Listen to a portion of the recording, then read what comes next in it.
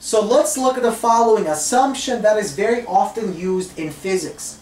So when objects are falling very close to the surface of the Earth and their velocity is relatively small, these objects are accelerating at the same exact rate regardless of their shape, size, or mass.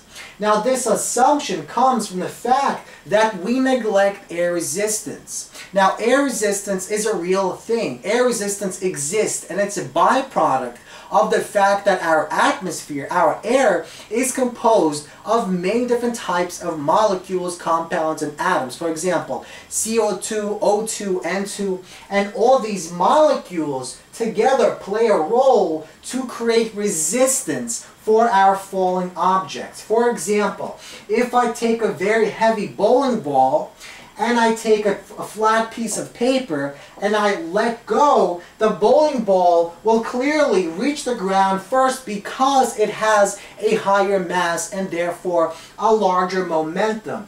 In other words, this bowling ball will be able to fall easier. It will accelerate faster because these molecules in the air will not be able to resist this bowling ball as much as they will be able to resist this flat piece of paper that has a much larger surface. So once again, with air resistance, heavier objects are able to accelerate faster than lighter ones. But in a vacuum, if we completely remove all the air molecules, so the absence of air resistance, all objects accelerate with the same uniform acceleration, and at the surface of the Earth we calculate our acceleration to be 9.80 meters per second squared. Notice that this only works at the surface of the Earth. So once again, if we completely remove all the molecules, if we create a vacuum,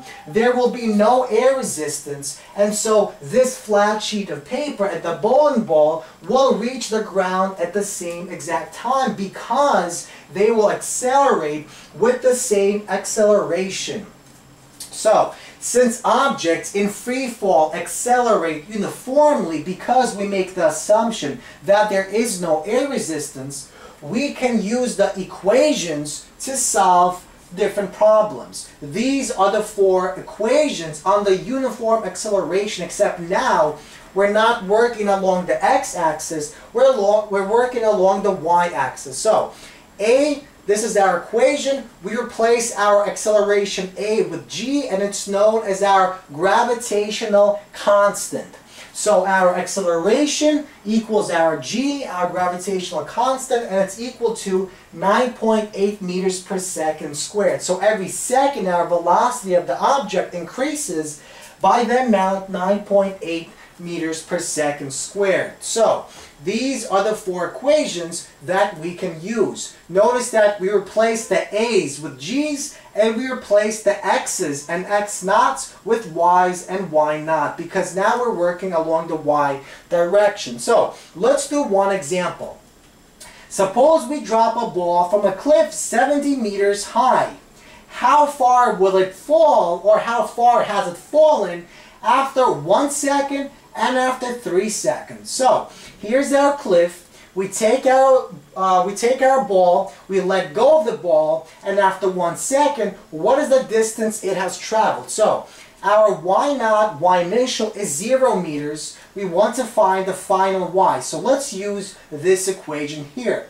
So we know what our v initial is. Our v naught is 0. We know that this is 0. So we are simply left with y equals 1/2 times 9.80 meters per second squared, because we're making the assumption there is no air resistance, so we neglect air resistance.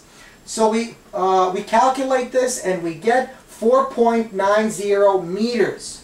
What about after 3 seconds? So we use the same exact formula, except now instead of plugging in 1 second, we plug in 3 seconds. So now we get 9 times 9.8 times 0.5, we get 44.1 meters. So after 3 seconds, our ball has fallen a distance of 44.1 meters.